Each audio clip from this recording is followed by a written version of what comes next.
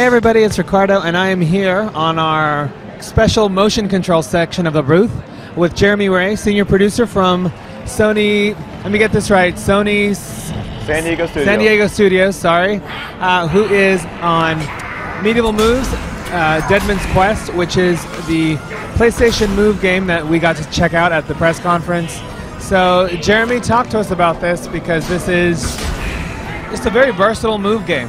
It's kind of taking everything from Sports Champions and dumping it all into a game, right? Yeah, we wanted to take some of the elements, the great move mechanics from Sports Champions 1, and be able to apply them in a new, interesting way. So, like for example, the gladiator dual sword and shield combat, that makes a return. The basis of that makes a return in Medieval Moves Deadmund's Quest. The bow and arrow archery sections you can see here, point and click, fire bows and arrows.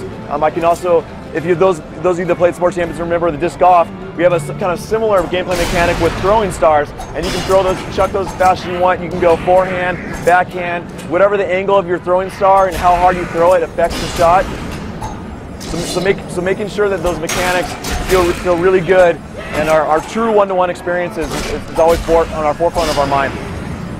Now, how do you bring up the sword and shield, for example? It's just there, so I'm not pushing any buttons. I just swing my hands, and you're going to see the sword. If I do a figure 8, you'll see the sword move. If I move really slow, you'll see the sword move really slow. It's completely connected to you in a one-to-one experience. And how do you swap between the weapons? Like, you just switched shuriken. Right. So to throw a shuriken, the T button on the back of the controller, grab the shuriken, hold that down. And now I've got the shuriken in my hand, and I just do a throwing motion, release the T, and it'll throw a shuriken. Now for the bow and arrow, it's kind of a similar method. You take this guy out. I'm going to reach behind my head like I've got a quiver, hold the T button down, I've got an arrow in my hand, point that arrow at the unfortunate enemy here, let it fly, and there you go. Nicely done. Thank you. All right, so the name of the game is Medieval Moves Deadmund's Quest. Right. So who is Deadmund, and what is his quest? So the premise of the game is you play as a young prince named Edmund, and there's an evil sorcerer named Morgrim who's placed a skeleton curse across the whole kingdom, so all your friends have been turned into skeletons, including yourself. You've got this family heirloom, this amulet, that prevents Morgrim from taking over control of your mind, but you did turn into a skeleton. So you spend the entire game trying to rectify the situation, defeat Morgrim, and return the kingdom back to the way it was before. But I mean, to be clear, being a skeleton, is it all a downside, or are there some benefits? Well, there's some comedic benefits to being a skeleton. Like for example, if you get hurt, you can drink milk to regain your health. You know, good for the bones. This is what I hear about the milk. This is what I hear too. And like this enemy you're seeing right here is a captain. So I was fighting some of the grunts, which are kind of they're more numerous, but they're not as tough. This captain takes more shots. He's got a shield. He ends up blocking a lot of attacks. And so you can have a variety of different enemies, all of Morgrim's minions. Now, right now we're seeing a single player experience. Is it only single player, or can you play with a friend? So there's multiplayer. All the details we're not revealing, but right now what we can say is there's offline and online multiplayer, and there's going to be competitive and cooperative modes. Nicely done.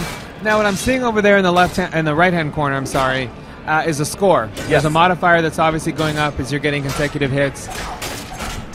Is that just points? Is it some kind of currency that we can use? Yeah, so there's points in the game, and you'll be leaderboard score, so you can compete against your friends, so you can get the highest score. And we're not revealing all the details on multiplayer, but there is going to be a leveling up system that we'll look forward to talking about more later, where you can increase your players' abilities. And so right now we're in a castle of some kind that is full of enemies that need murdering. Freeing, actually. Freeing, okay. Freeing them from the curse. All right, so you're freeing them by murdering them, it looks like, from the curse.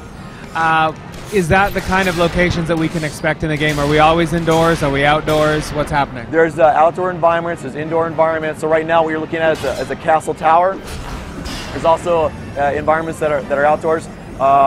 Can't go into all details about all the levels, but for example, there's some underground mine levels. There's a level where you get to see Morgrim's army kind of staging their attack. So a lot of different variety, both from an aesthetic look as well as like from a gameplay perspective. And who is this? This is one of the big scary characters that just might be a boss later on. Maybe. And maybe. No spoilers.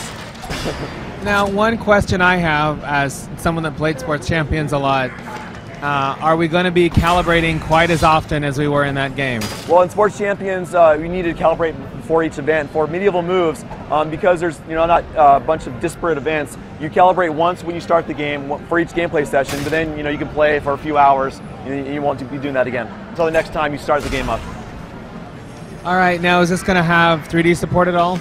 Yes, and the 3D I think looks really cool.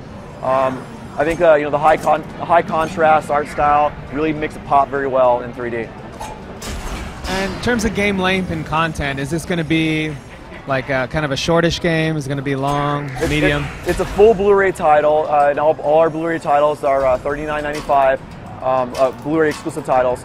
And you can expect a lengthy single-player campaign along with the multiplayer options that we talked about. All right, and this is another one of the, I guess, not quite kind of a weapon motion, but it's another use of the move. How many things like that are there in the game besides the lockpicking? Yeah, well, there's a few dozen items like that we use to kind of mix up the action combat stages, so that sometimes you're fighting, other times you're doing little things like pulling this lever or doing that lockpick where you do the twist to unlock the tumblers to help break up the action. All right, well, game looks real cool. When is this thing coming out? This fall. All right, thank you, Jeremy. Thank you. There you go. That is your first look at Medieval Moves, Deadmund's Quest for the PlayStation 3 using PlayStation Move. We're going to go back to the show floor because there's a ton of action that the guys are capturing right now.